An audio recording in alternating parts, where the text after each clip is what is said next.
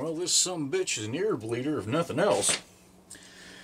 So this is John's XL-101. This is one, again, a month ago or so, we red coated the fuel tank and the oil tank. You can see somebody's put a bead of some sort of goo on here. This is one of the early tanks that was epoxied only. It was not screwed.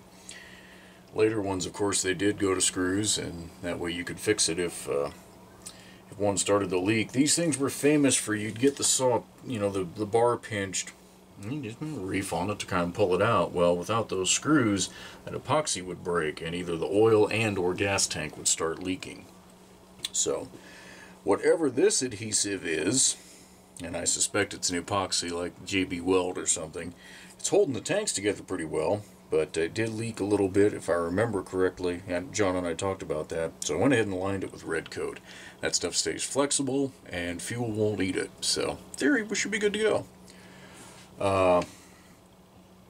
Got a few things I still need to do to get the oil line back into this one. I think I'll pop this drum off and go ahead and get a fresh rim on there. I noticed as I was running here, this starter pulley is kind of wobbling around a little bit, so I'll check and make sure it's got a appropriate bushing.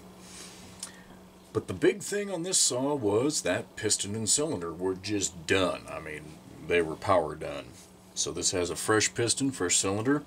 She's been idling for the better part of 30 minutes. I've got it running rich right now, simply because I wanted to make sure it got plenty of lube on break-in, and I had a lot of oil in there, lubing everything up as I put it together, so flush all that out. It's running pretty clean right now, still a little rich on the low side, and I'm going to leave it that way. When John gets this back, I mean, you'll have to tune it, John, a little bit for your elevation and all of that, and especially once an air filter's on it. But yeah, it's in pretty good shape. You hear, it sounds awesome. This homemade muffler that your dad put on here doesn't do a whole lot of muffling, but it does sound pretty cool. Kind of like a Harley on steroids or something.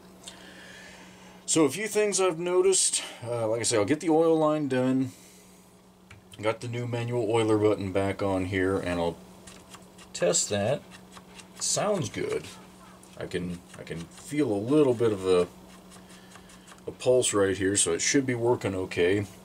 Do need to get an oil cap. This one has enough broken edges on it. I'm not sure that even a good O-ring on here is going to stop it from leaking, so see what I can find out there for an oil cap. This wasn't shipped with a handle bracket, and I noticed that the insert on this front part of the handle is missing.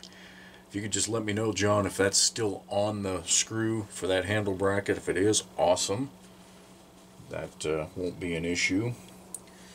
What else? What else? The air filter bracket, as I recall, there was no air filter bracket or anything on here, so if we can just confirm all that up.